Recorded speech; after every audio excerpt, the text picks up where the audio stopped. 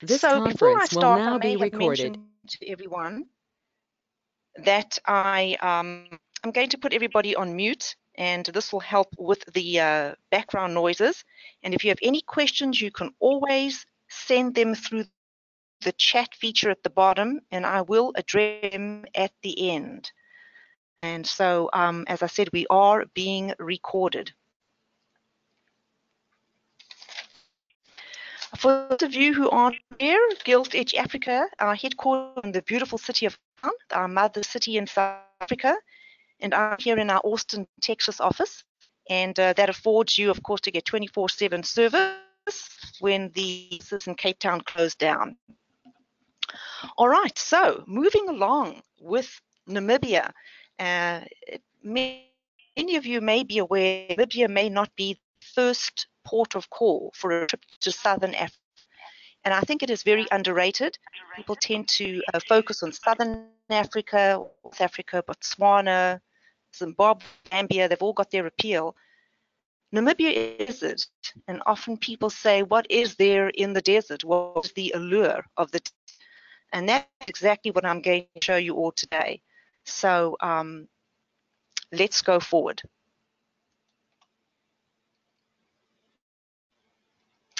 All right, this is a nice map of Namibia, and it's important to have a look at in terms of where the other countries are in relationship to Namibia. We have Angola here in the north, Zambia over here in the west, in the east. You've got Botswana bordering, and then you've got South Africa. So it's actually very doable to tag on Namibia, other countries in South Africa that are all in pretty close proximity, and it makes sense if you have the time, to do Namibia as well. Right over here is Windhoek. That is the capital of Namibia, and it is the gateway to all the destinations that we like to visit when we visit this country. So International Airport at Windhoek. And I'm just going to point out a couple of areas that we're going to be chatting about, so at least you can see their relationship to Windhoek or to the country. So I'm going to start off here in the north with Etosha, which is the Africa's oldest game park, Etosha Game Park. It's actually 111 years old. And we're going to be talking a little bit about that. A little further down, you've got Tweefontein, an amazing destination with 45,000 Bushman paintings, and it's got a very spiritual allure. There's Tweefontein. Here you've got the Skeleton Coast. Many of you may have heard of the Skeleton Coast. It's a great attraction. I'm going to talk more about it. Just wanted to show you where it was. Quite frankly, it is a phenomena because it lies, the desert lies adjacent to the ocean. And I'll tell you what's called the Skeleton Coast. We'll talk more about that. We've got Swakopmund, which is a beautiful coastal town, and that's over here on Atlantic on the west coast. Further down south here is Sossusvlei, a great attraction, and the reason we go to Sossusvlei is because it has the tallest sand dunes in the world, and they're bright red. So we'll talk a little bit more about that. So just wanted to give you sort of perspective of where things are on the map of Namibia. Hopefully you'll have some reference as we go through these stunning destinations. All right, so part of the allure of Namibia is that it contains 4 countries or 4 biospheres in one. They are totally different landscapes, and each has its own characteristic and attractions. And these 4 are the Namib Desert. The Namib Desert is the coastal desert that runs along the length of the country, desert against ocean. And it has a lot of these amazing dunes, dry riverbeds, and canyons. Number 2 is the Central Plateau, which is actually home to the majority right in the center, which is where the international airport is, and it still has rugged mountains and sand-filled valleys. And then, of course, you have the Kalahari Desert. And this, of course, is an ancient desert. It has these red sand dunes, very sparse vegetation. That's what you expect in the desert. And last but not least is the Kavango and Caprivi area, which we don't normally visit, right at the top of Namibia. I'll just kind of go back and show you here. It's called the Caprivi Strip, this little thin piece of land. But that is the 4th biosphere in Namibia. All right, access and logistics. Well, there are only a few international flights that fly into Namibia. They fly into Windhoek, which is the capital. You get them from Frankfurt, South Africa, and London. Now, Frankfurt is the, is obviously in Germany, and Namibia used to be a German colony. It was called Southwest Africa back in the day, and it still has a great allure for German visitors, and there's a lot of expats who live in Namibia, and so you'll see quite a bit of German influence in the architecture. So that is why Frankfurt has been a direct flight.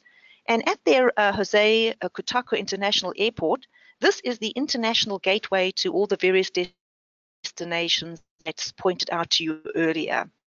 There's also a little a domestic airport, Eros Airport, close to Windhoek, and I'm bringing that up because you'll note that Namibia is huge, and it's a very vast country, and so many people traverse through little planes, and that's why we have the domestic airport. It's much easier to cover that much ground.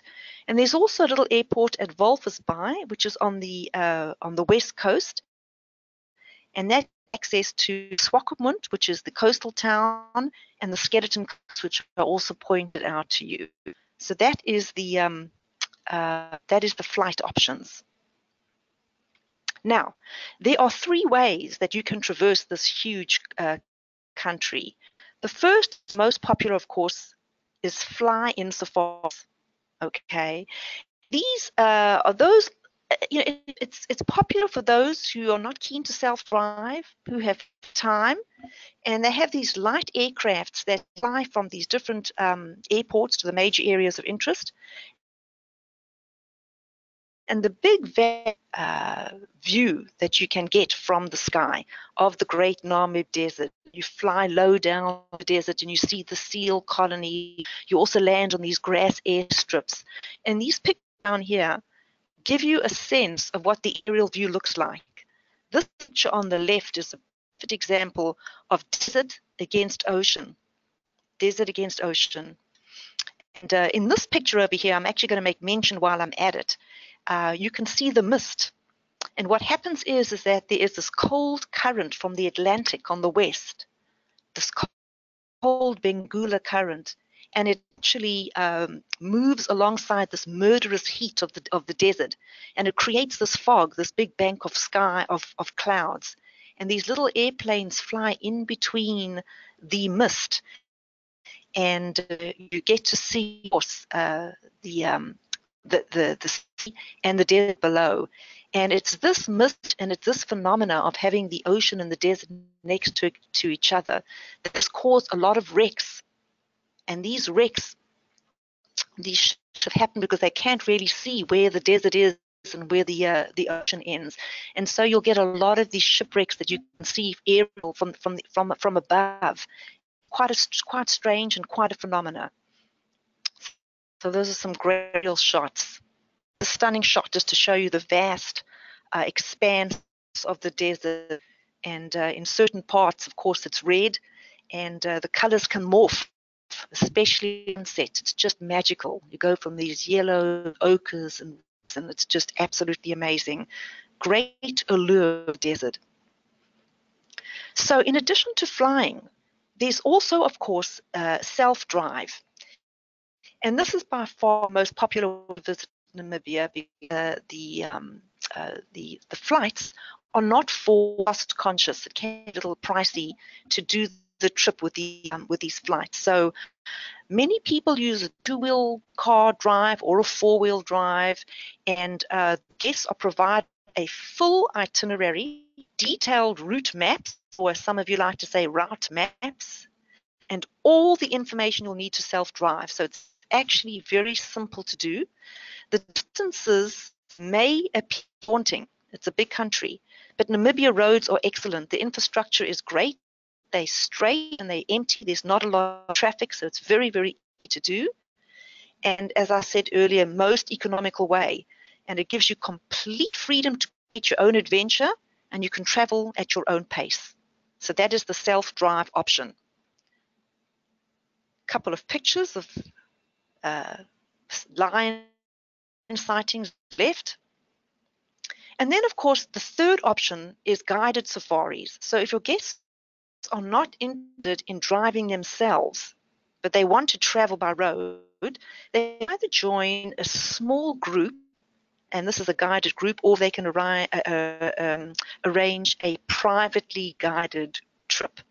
So those are the three options of traveling and seeing the sights in Namibia: air, ground, or guided tour. That's a stunning picture. Just want to expand. Now, this is definitely off-road. These are not the roads that self-drive tracks typically go on, but you certainly can. And as you can see, it certainly has, an amazing vista. Areas of interest. The first one is Swakopmund, and I mentioned this was on the coast, so it's a very popular coast holiday town on the edge of the desert. And as I said, there is a great German influence, so you'll see a lot of the German architecture visible in the shops and also in the homes. Definitely what's available are these marine tours. You can do whale watching and dolphin watching. And because it is right next to the desert, there's also these activities like the quad biking, sandboarding, sand skiing, very diverse. There's also tours to cross where there's this little seal colony, and you can also go in search of living fossils. The extraordinary giant welwitschia plant is able to be seen as well. So, Namibia is really an ancient country, and it has, as I said, oldest plants in the world, and the geology and the topography is like being in another planet. You'll see that this desert, it's certainly indicative of the age of the country. So we'll move on from Swakopmund. Just wanted to show you an aerial view. Here, of course, you see the ocean, and you see the the sand, and then in the background there you can see the desert. So it's really, again, the sand and ocean phenomena. But it's a lovely town, and it's actually quite sophisticated with that European influence. All right, the next destination after Swakopmund, this coastal town, is the Etosha National Park. And it's one of the oldest game parks in Africa. And the name Etosha means white place. And the Bushman name that means land that shimmers with water rains. And you'll notice in the Etosha that the Pans, it's named the Pans, and it has these seasonal floods, and it draws great herds of birds and animals. But the big thing about the Pans is that they are white from lime and salt. And so this is the whole region. It gives this Etosha a white look, and it's completely unique to any of Africa's other great game reserves. So, when you go to South Africa and you visit the Kruger National Park, or you go to Botswana, where you have the lush water activities when the floods happen in Botswana. And when you go to Africa, you see these plains on for miles, the Serengeti and the Masai Mara. Well, in Etosha, you've got these white pans, and that's what makes it unique. So every destination in Africa has its own very unique safari option. This is the one here in Etosha. And the game park, of course, is surrounded by desert. So you'll see a lot of animals in the Etosha that are adapted to living in the desert. Impala is the black-faced impala. You've got the little Damara dik-dik and roan antelope. And there are also animals in the Namib desert, elephants and lion, which I'll talk about a little later, that are also desert-adapted animals. So it's quite fascinating. The other thing about the Etosha is the fact that the game lodges are in private concessions that adjoin the park. And the this is it allows for game drives and off-roading. So it's got a lot more sense of adventure. So that's your Etosha National Park, which is in the northern part of Namibia. Here the cheetah. Don't see a lot of cheetah around. You do get to see quite a lot in Etosha. And then there's the Skeleton Coast that I mentioned earlier, the Skeleton Coast, where the ocean meets the desert, and you get these banks of mist that you fly through. It stretches from the northern 1/3 of Namibia's shore, and it has unbelievable sights, as I mentioned below. Expect breathtaking scenery, great sweeping vistas of desert and ocean and sky, and this lends to this total feeling of isolation. And when I'm there, I remember the sound of the wind, and the sand and the ocean creating this sort of mysterious sound almost as well. So it has this very ethereal quality to it. So the shipwrecks are visible from above, as I mentioned, as well as a lot of bleached whale skeletons, and this adds to this dramatic landscape, gives this meaning of Skeleton Coast to this park. Got to say, despite the fact that it's called the Skeleton National Park, it does house a great variety of wildlife. Lions with their black mane, the black-maned lion, which are absolutely cunning and regal. The desert elephant, and they, for example, they regurgitate their food, so they can actually absorb every little ounce of moisture from their food intake. They also have, smaller ears, and these are all sorts of physical and biologically adapted things that these animals do to survive in the desert. You've also got black rhino, which is rare throughout a lot of the other park. You have the black-backed, and you have all the desert-adapted antelope that I'd mentioned earlier on. So that is the big attraction of the Skeleton Coast. By its Bushman name, or its local name is in English, is the land God made in anger. So, because it's not very hospitable, it has got this kind of really interesting name, but in all of this creates the to this whole country. That is a very typical picture of Namibia. That is the oryx. It's the national animal of Namibia. And these animals, they live in murder heat. And what they do is that they can push blood through to their nostrils, and by doing this, it cools their bodies down, so they can live in these high temperatures. But a very regal animal with those straight horns, and it's just absolutely gorgeous. And that background with the red desert, it's Namibia. That is a wonderful advertisement for Namibia. The next destination is an area called Damaraland. And Damaraland is made up of sorts of rugged mountains and sort of craggy mountains as well. And it's home to 45,000 approximately Bushmen engravings and paintings.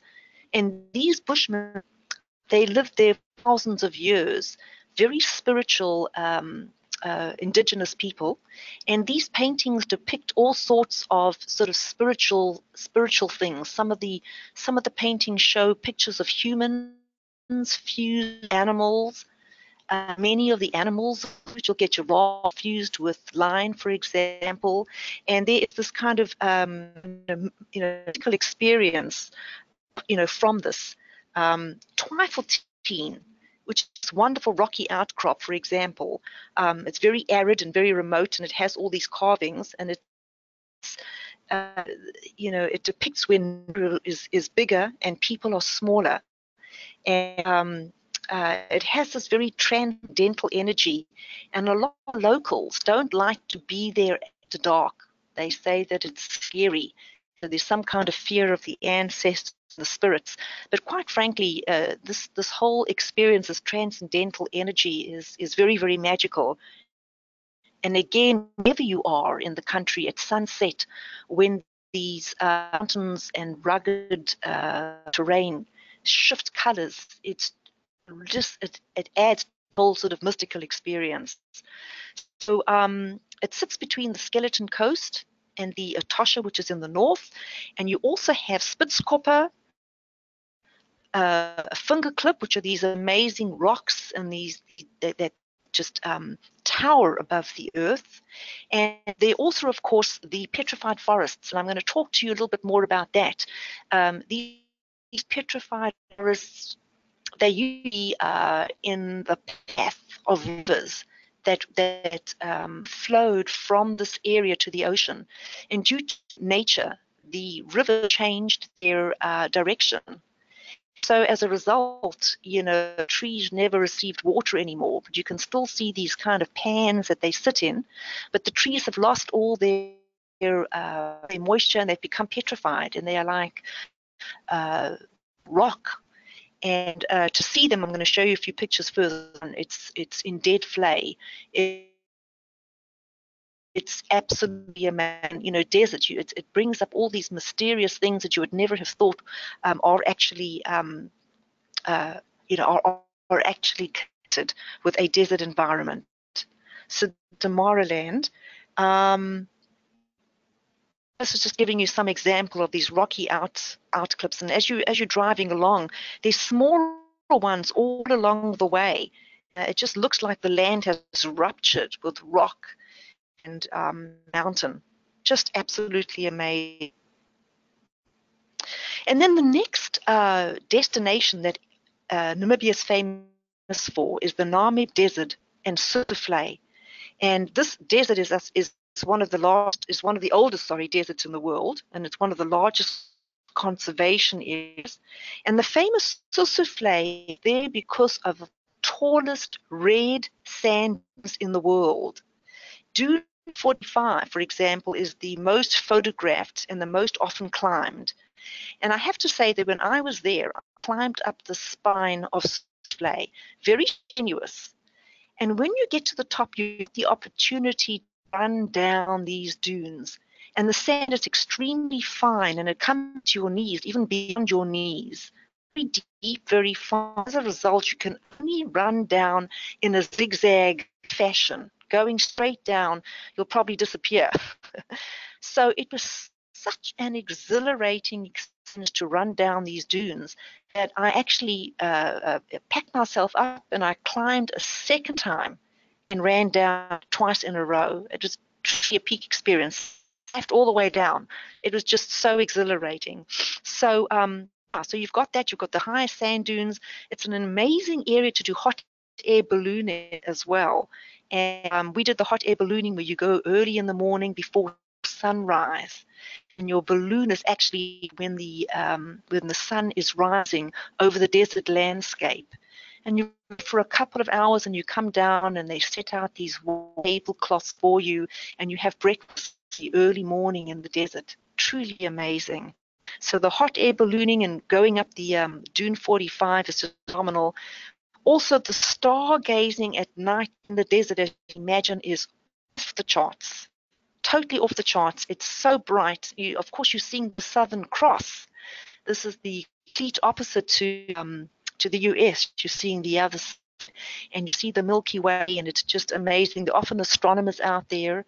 And also, Namibia has one of the largest observatories because of this phenomena of the dark skies.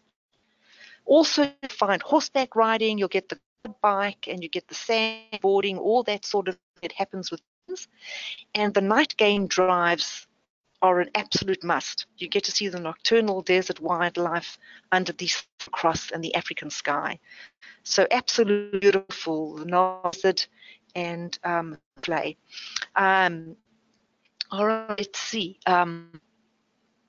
Lovely picture of hot air ballooning in the early morning. And now I'm just going to tell you a little bit about some of the country information. The main language is English. It has other languages, including German, because of the German origin, and Afrikaans, which is actually a South African language. A lot of other tribal languages like Oshiwambo, but English is prevalent. Population, 2.2 million. The currency is the Namibian dollar, but they do accept quite easily the US dollar and the South African rand, ZAR. Health, no vaccines are required. And anti-malaria medication is suggested traveling to, for example, Tosha, the north of the country between December and March, which is when it's very hot and rainy. But often people refer to Tosha as malaria-free. So if you're not going during those months, you don't even have malaria tablets. So plus. For your visas, a U.S. citizen can get a tourist visa on arrival in Namibia. And I put in parentheses there, subject to change, because Africa's visas are always changing. But typically, like Zimbabwe and Zambia and Botswana, Namibia, you can get the border. Always check with your consultant before going to make sure that your client's latest information. But at this point, very easy to get a visa. Just quickly showing you the night sky, the quad bikes, and also, the elephants and the property of all the different game. Definitely land of contrast. Just going to quickly mention the traveling with children. Children older than 6 are allowed on the game drives. Children over 12 are allowed to go on bushwalks, but they do restrict any younger kids. The other thing that I'm just mentioning, it's the same throughout Botswana and South Africa, is that children, this is actually recent here, children under 18 years traveling through the country ports of entry have to have an unapproved birth certificate. And this is all around child trafficking laws that are happening a lot in Africa. And in the event one parent is not traveling with the other child, you have to get an affidavit from the other parent to giving consent, and it has to be presented. So as I said, requirements are similar to the ones introduced in South Africa, also most recently in Botswana. So as a result, it should not affect many guests, because who are traveling through South Africa, travel to Namibia through South Africa, have already got the correct documentation. I did want to mention that little hurdle. That is by dead flay. I wanted to put it up earlier, but you can see these by trees in the flay over here. And then, of course, the red sand dunes in the background. Very typical picture of Namibia. Climate and weather. Let's just go down the box over here. The best time to go is in their winter, which is our summer. So June to October is the best time to go. And the reason for that is because in the dry season, the animals move away from the water holes.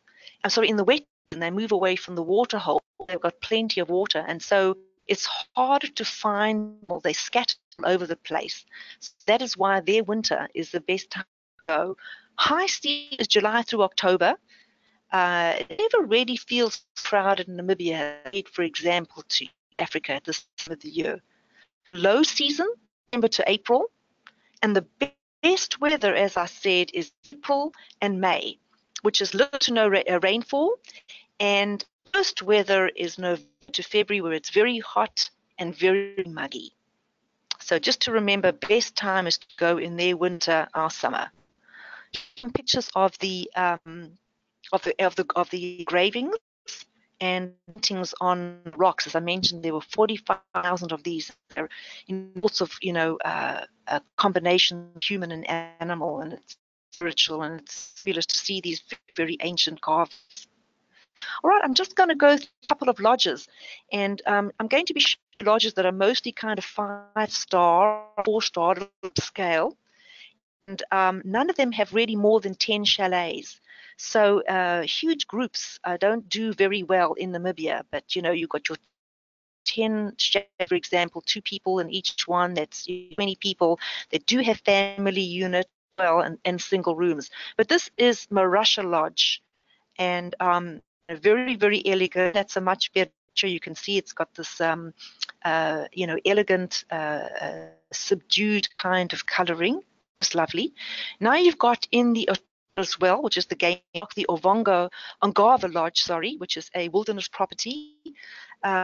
Here they've got 14 thatched chalets, and it's on a hill overlooking the watering hole. So in the picture on the right, that's the watering hole, and this is the deck. And so you can literally sit there at night and watch the animals come to the deck. Beautiful vistas, And what I've loved about Namibia is that because there aren't a lot of mosquitoes or bugs, you can open up the entire window and you can see the expanse. And for example, in this particular lodge, you can move the beds out onto the deck. And so you can sleep out on the see the stars at night. So just absolutely magnificent. Now, in the Skeleton Coast, where I mentioned they've got the shipwrecks, they've got this brand new lodge. It's called Shipwreck Lodge, and it actually looks like a shipwreck, as you can see. Absolutely extraordinary, with amazing landscapes and wild sightings. And here's another great picture of it. Very popular, and it's literally just opened this year, so it's just stunning. And again, all the lodges have the sand colors. You're not going to see any bright Hawaiian or Mexican colors. It's all kind of subdued to go landscape. And Serikafima is another beautiful camp, and it's also elevated, and it was, by the way, recently refurbished this year. Here are some pictures of, well, so great accommodations in Namibia. You've also got Honib Valley Camp, again here in the desert. And by the way, the food is phenomenal, absolute gourmet. So it's and I want luxury camps. Some of them are permanent and some of them are tented, so you've got that choice. In Damaraland, this is of course where urban paintings are at Twaalfontein. You've got the Mawani Mountain Camp, and they are situated right next to these massive boulders over here. And the game drives are with local guide, the Bushmen. And they, of course, have their knowledge and respect for land and give you great insight into the local traditions. And, of course, these are stunning pictures of the camp right in these boulders. Absolutely amazing. Damaraland Camp, again, 10 large adobe-style thatched units and all sorts of night-day activities. Kulala Desert Lodge, stayed there right on the top here. You can actually go up this ladder, or you can go internally and you can spend the night on the roof, which again is just an amazing experience. Also a good area in Sossusvlei to hot air ballooning. This, by the way, closest camp to access the Sossusvlei dunes. And the Sossusvlei Desert Lodge is stunning, very, very close. Also malaria-free. Look at this nice shot here of people having dinner out in the desert. Just amazing. I hope by now you got to see that this desert can be so alluring and so majestic, despite the fact that it's so sparse and isolated. All right, and so I'm just going to be ending off by letting you guys know that Giltedge Africa just won for the year in a row the World Travel Award, South Africa's leading luxury operator. So I had to put a little boast in there, and you definitely know that you're in very, very, very good hands. So this, soulful place with a color changing, a place that you provide you with solitude and a place to go and find yourself is what Namibia is all about. And so I just wanted to thank you all for joining Giltedge Africa on the stunning visual adventure. And I just wanted to let you all know that I've recorded this. So if anyone, I think Sue just asked, anyone who wanted to have this recording, I'm happy to send it off to you. And I hope it's going to be clear, my nifty new mic, and I'm hoping the sound is a lot better. So there it is. I wanted to thank everybody, and if there are any more questions, please feel free to put them in the chat box. I can also unmute. Let me just see if I can unmute everybody. Unmute. Well, some of you have muted yourselves. So I think the best thing is to send your questions down to the bottom, and I can answer them. Otherwise, you can email me. But we are sitting by to provide you with just wonderful customized experience to Namibia and the Namib Desert. Thanks, everyone. Thank you so much.